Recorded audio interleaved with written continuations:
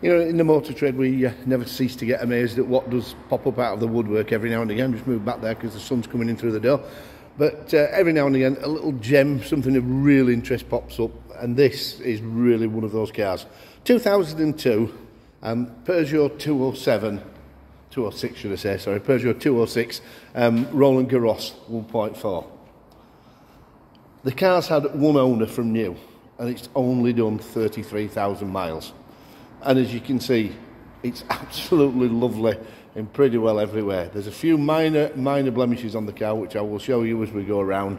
But overall, as you look at it, front end of the car, everything on this car is absolutely lovely. Really must have been well looked after by whoever's had the car for all these years. And I don't think you can ever say it's probably going to be a classic as such, but I think it'll always be a car of interest, and particularly with the low mileage. We'll have a look inside first, and there you go. Inside you get the brown leather interior that seems to be the favour with all these Roland Garroses, with two-tone there with the dark green headrest covers. They hopefully just see the mileage there at 33,400. Door trims, everything, all, you know, contrasting leather, but all in lovely condition. Even got the original floor mats, which aren't particularly worn. A little bit of a heel mark on the driver's one, but nothing to speak of. And it's nice that all these things are still sort of with the car. Back seats, well, old motor trade thing, have never been sat in. I would imagine they have, but they're certainly in very, very nice condition. Again, door trims, everything. No marks on the seat belts on the inner openings or anything like that.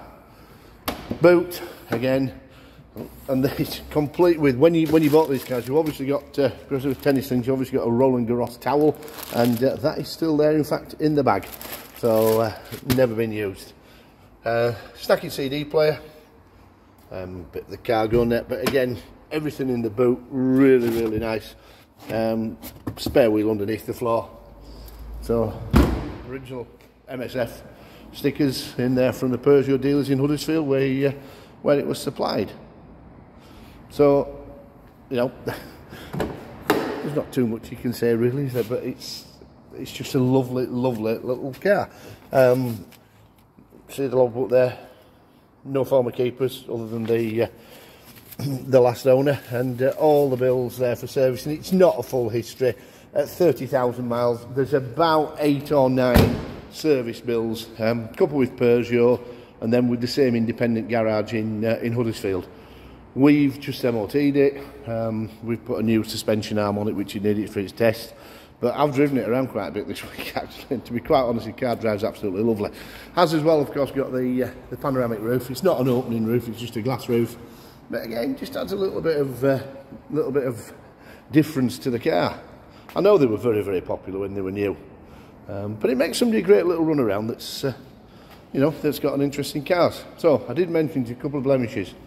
One tiny one here on the front edge of the door that's just been caught and touched in, and strangely enough, a little dint at the back. We can't do anything with the dint. The dent man can't get to it. It's too close to the fold of the door, and the car is so original that I don't want to paint it. It's as simple as that. The originality of the car is there, and it's absolutely lovely.